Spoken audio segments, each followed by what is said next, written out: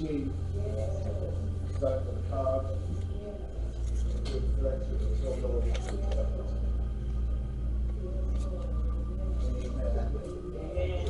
I'm losing my yes. This is my last Sunday with us. Amen. God bless you. Thank you for the whole month. Yes, indeed. God bless you guys. Thank you.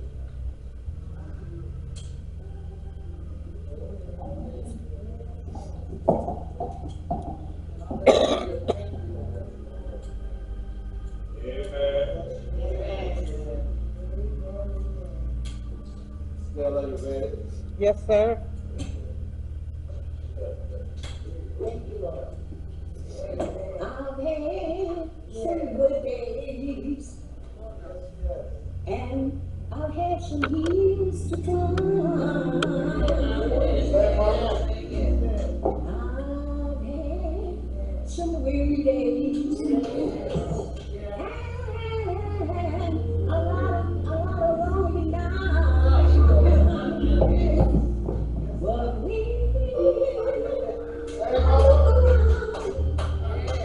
and then I think things over. All my good days, they outweigh my bad days. Lord, I won't complain. I'd like to say that again. I've had some good days, and I had a lot of years to come.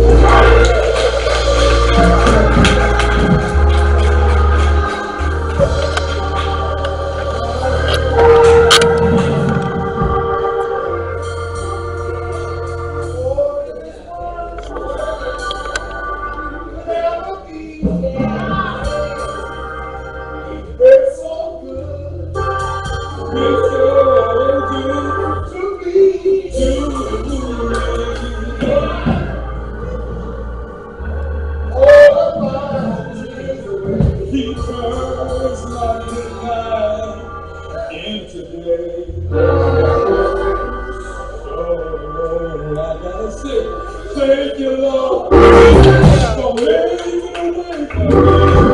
Thank you, Lord, when I was hungry. Thank you, Lord. Lord, I won't. Lord Jesus, I won't. I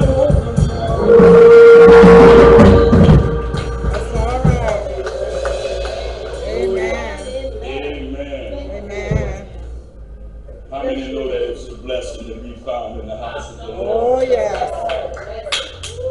I said, how many know that it is a blessing to be found in the house of the Lord? Amen. Again, as my pastor said, man, I want to thank all of you all, Pastor Brother Tardy, and everyone that attended. We had such a glorious Amen. anointed field time on Friday night. Yeah, all you got to do is show up and the anointing of God will show out. Not very long, church, from the book of Colossians. The book of Colossians, chapter 2. And we'll look at verses 6 through 12. We won't hold you for a long time, but from the book of Colossians, chapter 2, verses 6 to 12. Amen? Verses 6 through 12. And it reads as follows. As you have therefore received Christ Jesus the Lord, walk ye in him, rooted and built up in him, and established in the faith, as you have been taught, abounding therein with thanksgiving. Paul says, beware lest any man spoil you through philosophy and vain deceit, after the tradition of men, after the rudiments of the world, and not after Christ. For in him dwelleth all the fullness of the Godhead bodily. In church, you are complete in him, which is the head of all principality and power, in whom also you are circumcised with the circumcision made without hands, in putting off the body of the sins of the flesh by the circumcision of Christ. Last but not least, certain church buried with him in baptism, wherein also ye are risen with him through the faith of the operation of God, who had raised him from the dead. Amen. Amen. You may take your seat. We want to talk about this morning Jesus. There's no other gospel except Christ. Jesus. He is everything we need. Jesus. He's everything, church, that we need. In other words, he is preeminent. He should be first and he should be foremost in everything. And as Christians, our life should reflect that priority. That Christ should be first. Amen. And foremost in our lives. What I'm saying is you can't have a life without Jesus Christ. He's first and foremost in our life. Somebody need to hear me. Our life should reflect that priority, that Jesus is first and he's foremost in my life. What are you saying, Pastor? The Bible says that he is the author and the finisher of my faith. It begins with him, and it should very well end with him. If you get faint and weary and you feel like you want to give up sometime, you need to consider Jesus Christ. Amen. Because as believers, we ought to first be rooted in him. Amen. Why? Because we were once dead, but we were made alive in him. Yes. That life that we had was hidden in him. And it is also complete in him. It is utterly inconsistent for us to live this life without him. There's no way you can do it. You cannot do it on your own, but you can be strengthened through Christ Jesus, who strengthens us. We should be clothed in his love, with his peace ruling in our hearts. We are equipped to make Christ first in every area of our life. How are we equipped? We are equipped through the word of God. Yes. So that if faith cometh by hearing, then hearing by the word of That's God. right. We are equipped in Christ through the word of God. Man shall not live by bread alone. He ain't saying from a few words, but by every word that proceeded out of the mouth of God. And as we look at this text, church, Paul is not just saying to us, but he's also saying to the church to see to it that no one takes you captive through philosophy or empty deceit or false teaching, according to human tradition, and that not be according to the gospel of Jesus Christ. Just as, sometimes today I don't get into biblical debates or listen to the foolishness of men, because I keep my mind stayed on Jesus Christ, and I keep my head and my face in the word of God. You can't show it to me in the word, miss me with all of the foolishness. And the Bible tells us that Jesus is everything we need. That we should, if we want to change, then we should depend on the transforming power of Christ. I remember talking to my pastor, and oftentimes I say this to folks, and I have to say this morning. I remember telling him, I said, Pastor, I'm so glad that I came in when I did. And he said, no, son, stop right there. You didn't come in, God saved you through Jesus Christ. So don't go out there telling nobody that foolishness about you came in, because God does the saving. And in this book of Colossians, Paul primarily emphasizes the supremacy of Christ over all creation. Amen? Amen. Church, the treasures of wisdom are hid not from us, but for us in Christ. In this text, Paul encourages the church that belief in Jesus was enough. That Jesus set believers free from man-made rules and regulations. Paul reminds them that that's who they used to be. He's reminding us today that that's who we used to be before we let Jesus take control of our lives. He emphasizes the importance of a life with Jesus Christ. Paul's correction here, church, is about the church knowing and experiencing the fullness of life with Christ. Paul wants us to see that Christ is the image and the full expression of God. Yes. You see Christ, you see the Father. He is the full expression of God. And that true Christian growth, church, comes from remaining firmly connected to Christ.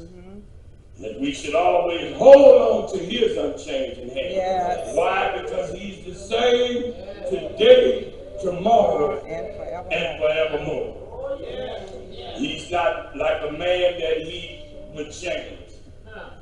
And he's not a man that he should lie. Amen. And Paul said, and he says, he is the supremacy of Christ is over all creation. That believers are complete in him. And that we should focus on our new life in him. and to call to live a life set on the heavenly things by putting out our former worldly practices and develop Christ-like life.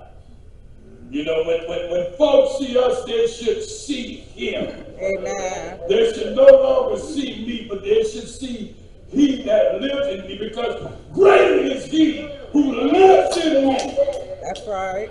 than he that's in the world. And you're going to have two experiences when it comes to this Christian walk. The first one you're going to have your wilderness experience. I don't know, maybe you haven't had yours.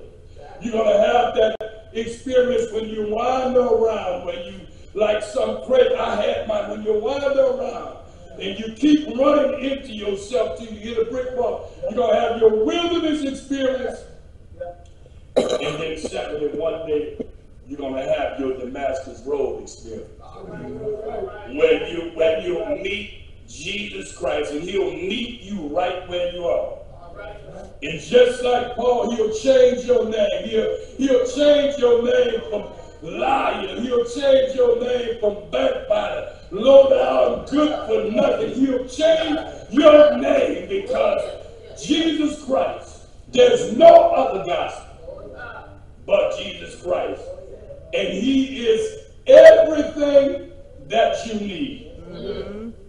And as believers, we are considered to be dead to sin and alive to God through our union with Christ. Yes. Meaning that our very identity now is centered on him. One writer said, Jesus, you are the center of my joy. All that's good and perfect comes from you. Yes. You're the heart of my contentment. Lord, I know, Jesus, that you are the hope for all I do. You are the center of my joy. And we realize we are nothing without him. But we also know that we can do all things through him. Oh, yes. When we are weak, Christ is mighty. Oh, yes. When we feel we can't go on, Christ, he's right there. And not only you can call on him anytime. When folk not answering the phone, you can call on him in the midnight hour. He'll work it out. You can call on him in the noonday. He'll work it out. You can call on him even when you're riding in your car.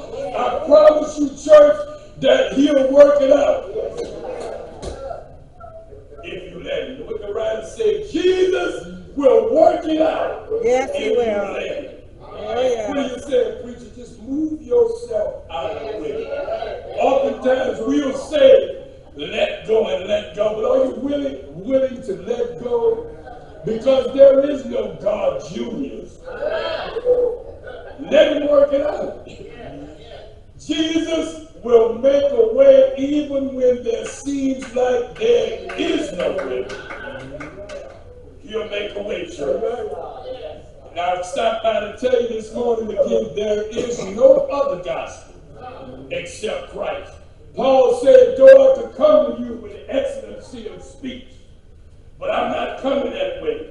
He said, I come to you with nothing except Christ be preached and him crucified. Yes. Christ be preached and him crucified. When we really realize the significance of that he died for us, even while we were yet sinners. Did I deserve it? No. And I'm so grateful that Jesus Christ, he didn't deal with us according to justice, but he dealt with us according to mercy. So aren't you glad this morning that Jesus, you realize that he is everything you need? And when you look back, don't ever forget that we took him one day from judgment hall to judgment hall. They took him from Pilate to Herod, from Herod back to Pilate. They hung him out.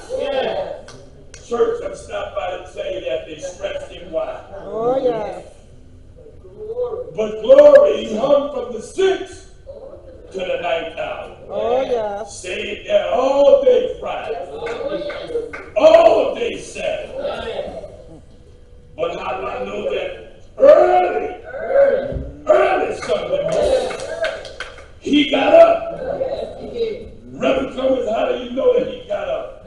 Because I stopped by to tell you, and I'll tell you over and over, because one Thursday night he got up and did it. That's how I know he got up. And my life has not been the same.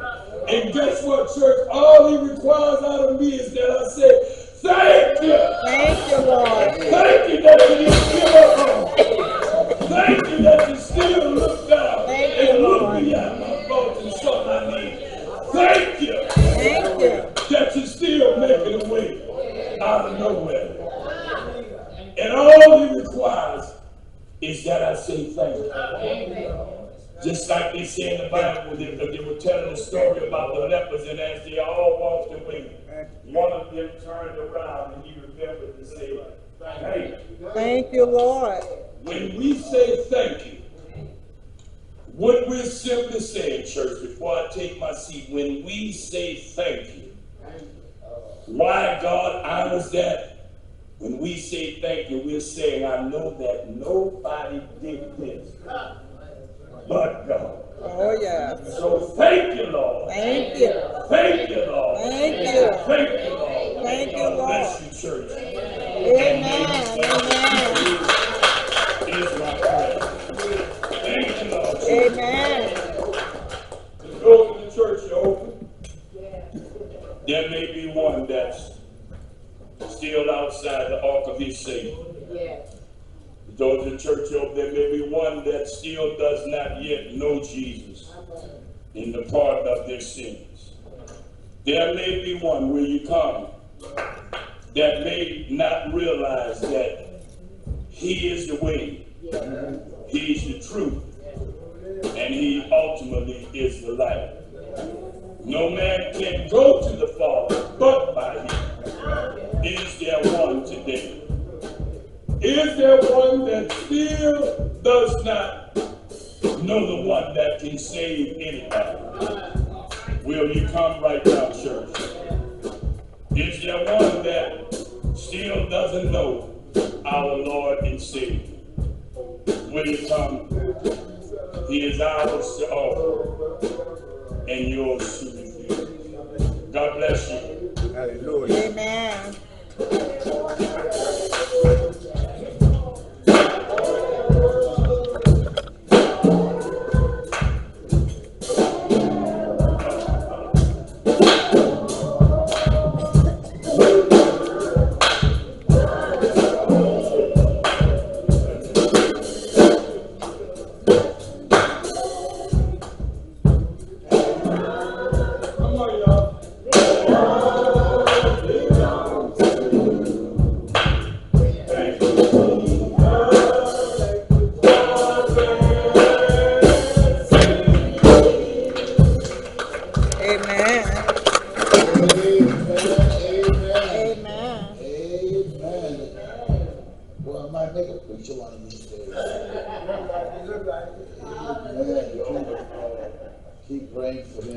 Amen.